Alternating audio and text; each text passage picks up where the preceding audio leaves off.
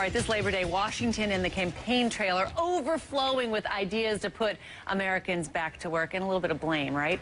Thursday, President Obama unveils his jobs plan, and it comes as African Americans face the biggest uphill battle in their search for employment, the biggest battle in 27 years. Joining me to talk about this, Robert Kuttner, co-founder and co-editor of the American Prospect magazine, and Nicole Mason, executive director of the Women of Color Policy Network at NYU Wagner. Robert, let me start with you, because the optics here of the first African-American president presiding over an unemployment rate for blacks that's the highest it's been since 1984 when Ronald Reagan was president. It is a very difficult politically and practically in this country. Well, it's very tricky for him. It's very tricky for commentators like me. I think his impulse that he had to govern not as a black president, but as a president of all the people was right.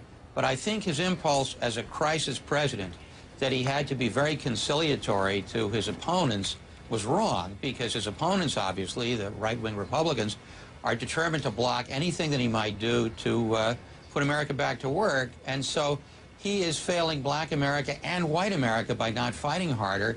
And this is not, as a black man, this is just, I mean, there have been a lot of white guys who were relatively weak presidents in the face of strong opposition.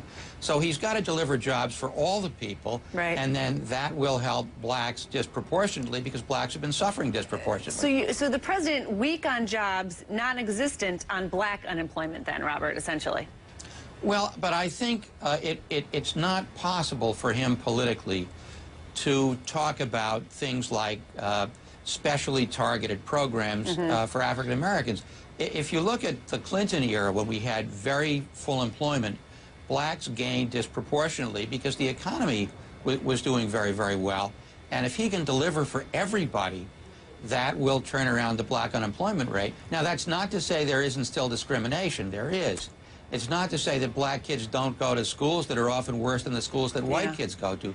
So it's a both-and thing. There are persistent racial problems, but the larger problem is the problem of unemployment as a whole. I want to bring in Nicole Mason here, because there are different levers for this. The sectors that are where blacks are able to enter the middle class, those sectors lost a lot of jobs. You've got the education that he's talking about, public school education that may not be the same in some neighborhoods. Also the legacy of discrimination, which is there but difficult to measure. How does this president deal with all of that at the same time you've got an unemployment rate on average of 9.1%? Can he separate out black unemployment in the jobs question?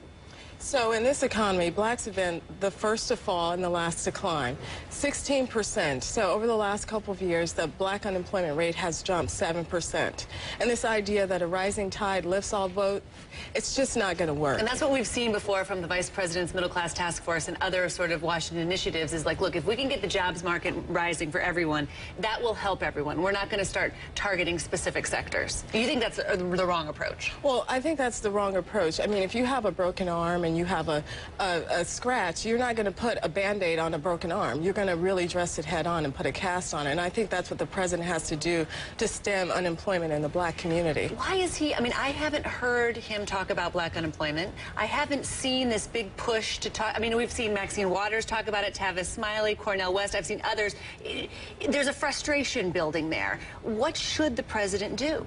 The president has got to take this on head on. And I know that he is really walking a tightrope, but he's going to have to, if he wants to win in 2012, he needs African Americans and he needs Latinos. So he's going to have to address this unemployment rate head on. But would people who are frustrated about this really vote for the Republican? I mean, like longtime supporting blocks of the president, would they really go Republican? Is that maybe what he's worried about, or not worried about, I guess? Well, I mean, I think for African Americans, Obama enjoys an 80% approval rating. Right. It was 90. It's, you know, a B is not an A. Right. So he still has an enormous amount of support from African Americans, and I don't think they're going to vote Republican.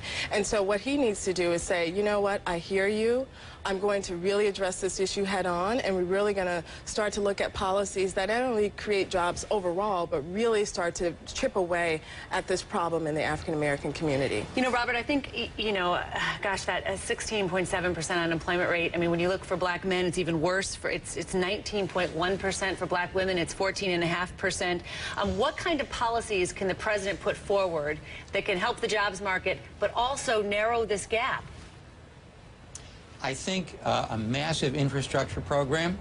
I think assistance to state and local government. I mean, it's not just the unemployment problem. It's the cutback of services that disproportionately help poor people and African Americans. So the Republicans are not going to support any of this. This is my point politically. He's got to say what he's in favor of and fight for it, because if the test is what will Republicans support, he might as well just embrace the Republican program, because they're not going to support anything that he proposes. In this era of budget cutting, though, I mean, you're talking about getting rid of government jobs, you're talking about shrinking the size of government. Isn't that getting rid of people's jobs? Isn't that something that will continue to hurt this demographic? Absolutely.